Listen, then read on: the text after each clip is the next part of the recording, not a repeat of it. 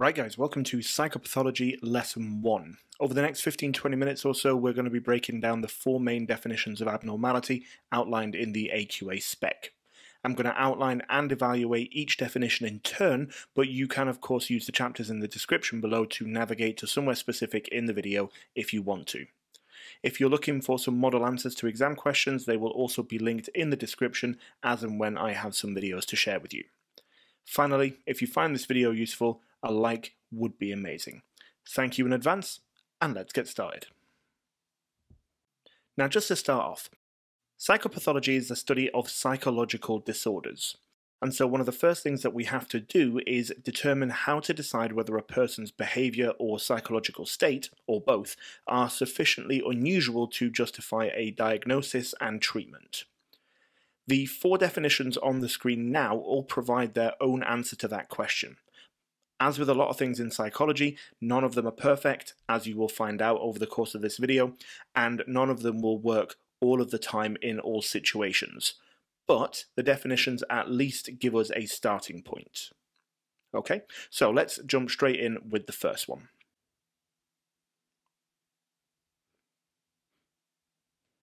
So our first definition is statistical infrequency. And statistical infrequency determines abnormality by how rare specific characteristics are within a given population. So as an example, schizophrenia only affects 1% of the population and therefore is statistically infrequent and abnormal.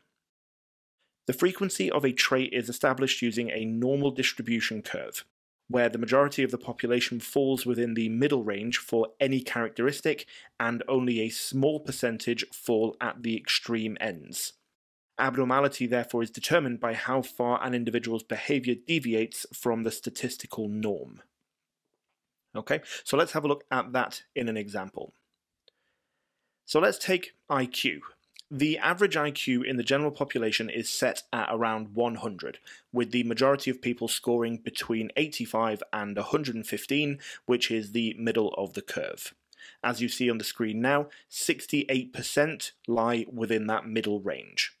As you move more to the extreme ends of the curve though, you get a smaller frequency of that trait. So only around 2–2.5% of people have an IQ of below 70, which makes it statistically infrequent, and potentially an indication of some form of intellectual disability. And on the other hand, an IQ score of above 130 is also statistically infrequent because only around 2–2.5% of the population would score that highly. Okay? So that is your first definition done and dusted. Remember, you always need a quick description of what it is and then an example just to kind of add in the detail. We're now going to have a look at the first two evaluation points and have a look at some of the pros and cons associated with this definition. So a key strength of statistical infrequency is its practical application in clinical assessment and diagnosis.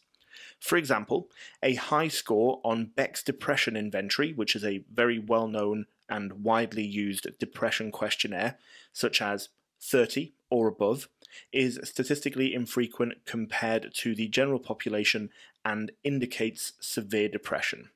Equally, an IQ of below 70 is required for a diagnosis of intellectual disability disorder. Okay, so in both of these cases, statistical infrequency is very, very useful on the one hand for diagnosing something and on the other hand for assessing something. Okay, now using quantifiable and objective data in this way allows professionals to clearly identify behaviors that deviate from the statistical norm, and it helps to maintain consistency and reliability in diagnosis procedures, which in turn facilitates the development of appropriate treatment plans for people who need them. Okay, so that is a really, really big strength of this definition.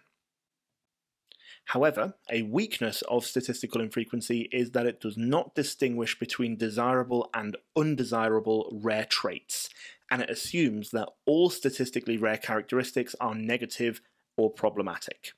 However, some unusual traits can be positive. So, for example, having an exceptionally high level of IQ or an exceptionally high level of creativity is statistically infrequent, but is generally seen as advantageous rather than problematic.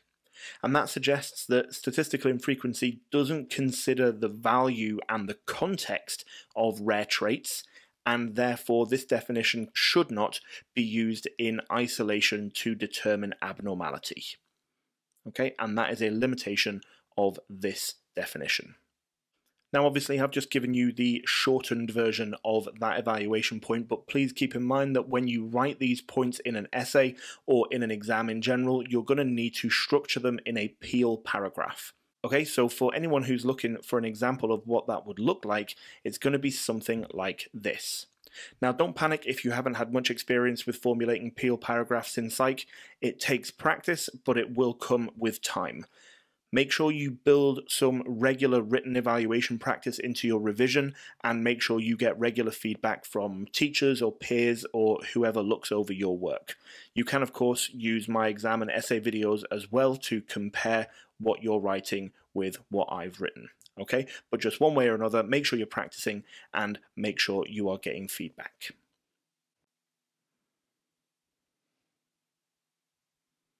So our second definition of abnormality is deviation from social norms. Now, social norms are unwritten rules, expectations, and standards that are set by a society and a culture that determine what is considered acceptable behavior. Deviation from social norms, as a definition, considers behavior abnormal if it significantly violates these social norms. Now, as part of this definition, it's really important to understand and appreciate that social norms are specific to culture and to time period, and therefore they are not a static thing over time or by location. Okay, so wherever you are in the world and whenever you are in the world, behaviors and traits are potentially going to be considered normal that might not be considered normal somewhere else. Now obviously there are loads of examples of people doing things that go against social norms. However, a clinical example that comes up again further down the line in the course is antisocial personality disorder, or ASPD. Now, a person with ASPD displays persistent patterns of disregard for others' rights and societal rules, and people with ASPD often engage in deceitful, manipulative, or aggressive behavior. They often break the law without experiencing any empathy or remorse for their actions. And therefore, people with ASPD do not conform to the expected societal standards, such as empathy, accountability, and mutual respect, which we expect other people in our society to conform to. And that means that they deviate from social norms and would be considered abnormal. Okay, and that brings us to the end of definition number 2, and now we're going to have a look at 2 evaluation points. Now, as with statistical infrequency, a strength of deviation from social norms is its practical use in the diagnosing of abnormal behavior.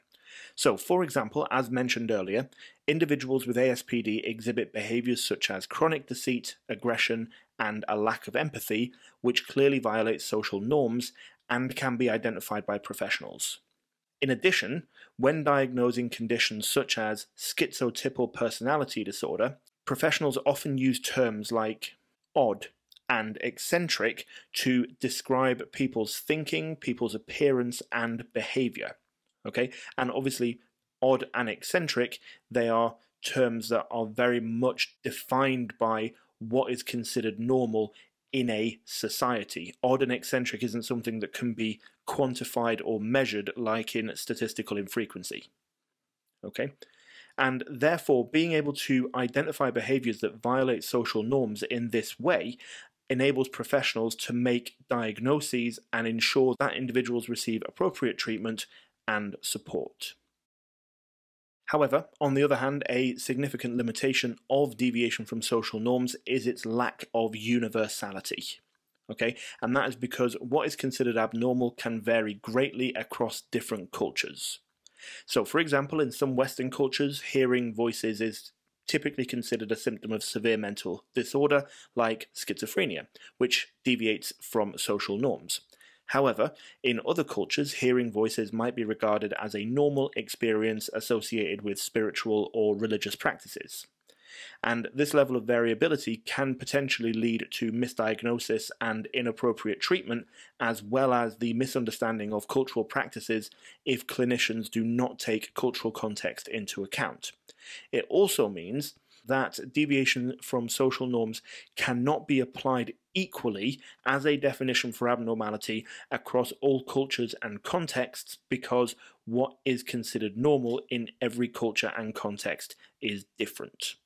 And that is a limitation of the definition. Okay, and for anyone who wants to see what it would look like in a Peel paragraph, here is one of those two evaluations written out in full. Okay.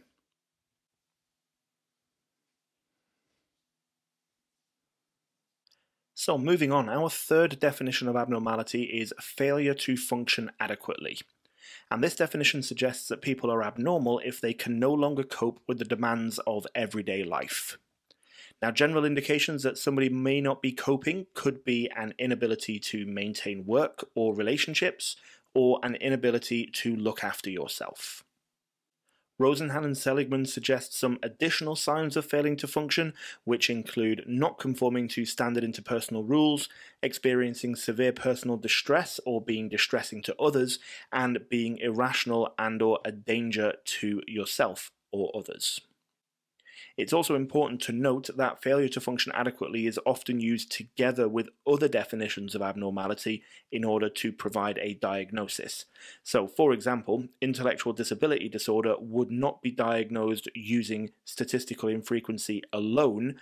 Failure to function adequately would be used in addition before providing somebody with a diagnosis.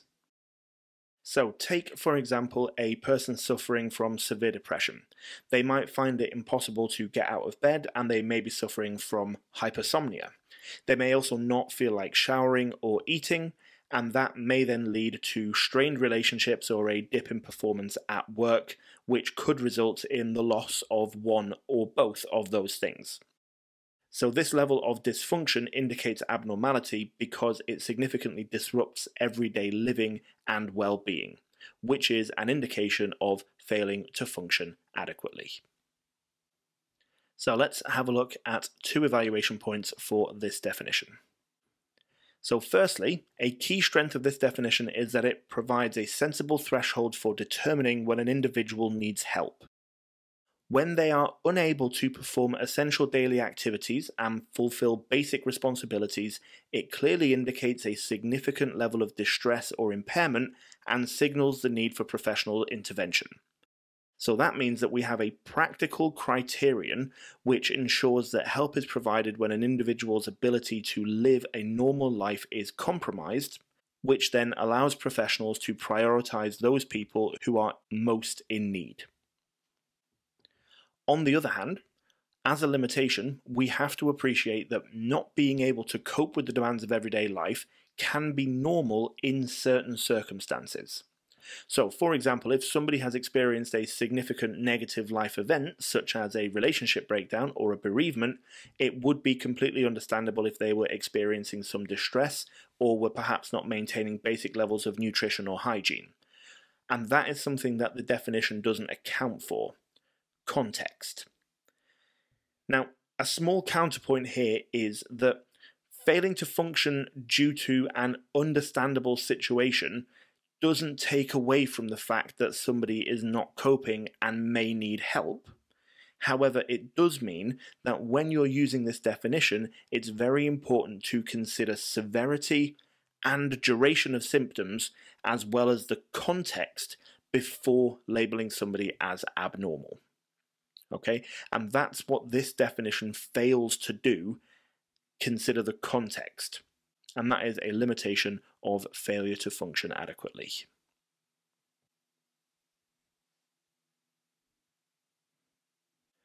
Right, and finally, our last definition of abnormality is deviation from ideal mental health.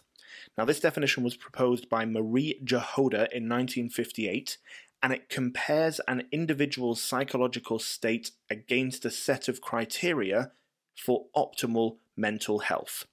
So Jehoda actually takes a slightly different approach to all the other definitions because she first determines what makes a person psychologically healthy and has created a set of characteristics that is considered ideal mental health, and then she compares a person's psychological state to that list. So Jehoda identified 8 key criteria of ideal mental health, which you can see appearing on your screen now. According to the definition, if somebody struggles to meet these criteria, they may be seen as deviating from ideal mental health. Okay, so for example, somebody with chronic anxiety may struggle with stress and lack autonomy. Their anxiety may also stop them successfully enjoying their leisure and being relationships. And so according to Jehoda's criteria, they would be considered to have deviated from ideal mental health and would therefore be considered abnormal. Okay, and then one final time, let's have a look at 2 evaluation points. Now, a significant strength of the deviation from ideal mental health definition is that it creates a clear and comprehensive benchmark for mental health. So the fact that Jehoda has outlined specific criteria means that we have a structured framework for assessing an individual's psychological state. That then helps clinicians to systematically evaluate various aspects of psychological functioning, which ensures a thorough and balanced assessment. What's also really nice about this definition is that it's useful in identifying specific areas where intervention is needed, which means that we can then target and facilitate effective treatment plans for those specific areas. So, for example, if somebody is struggling with self-actualization, then you might send them to see a humanistic therapist. Whereas if somebody is struggling to deal with stress, you might prescribe them some anti-stress medication, or, take your pick, anything from the list, but it means that you can target the criteria individually with different professionals. Okay? Therefore, deviation from ideal mental health enhances the precision and effectiveness of clinical assessments and interventions, ensuring that people are given the help that they need to cope with the demands of everyday life. However, a limitation of the definition is culture bias. Now, this definition is based on criteria that reflect Western ideals of psychological well-being, such as autonomy, self-actualization, and individualism. And Jehoda very much puts these criteria out there as being ideal mental health, regardless of where you are in the world. However, different cultures may have different beliefs surrounding the importance of the concepts on Jehoda's list. So, for example, in collectivist cultures, the emphasis is on community and interdependence and social harmony rather than individual achievement and independence.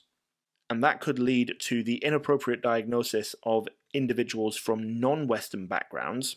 And therefore, while the definition does try to provide a comprehensive view of psychological well-being, the fact that it focuses on Western values limits its applicability across diverse populations.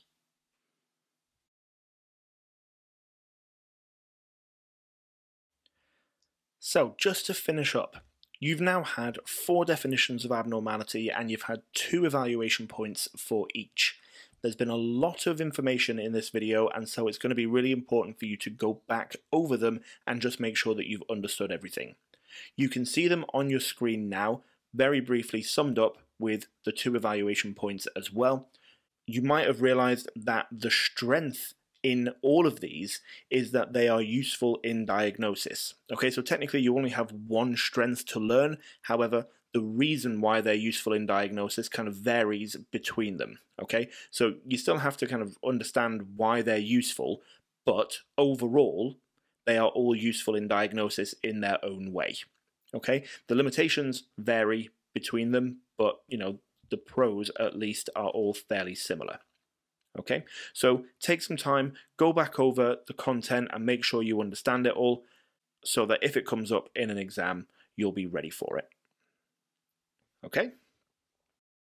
And that brings us to the end of the video. I hope it's all made sense and I hope it's been useful. It's slightly longer than a normal video, but we have had a lot to cover. If you have any questions, please pop them in the comment section below and I will do my best to get back to you ASAP. Thank you very much for watching, and I'll see you in the next one.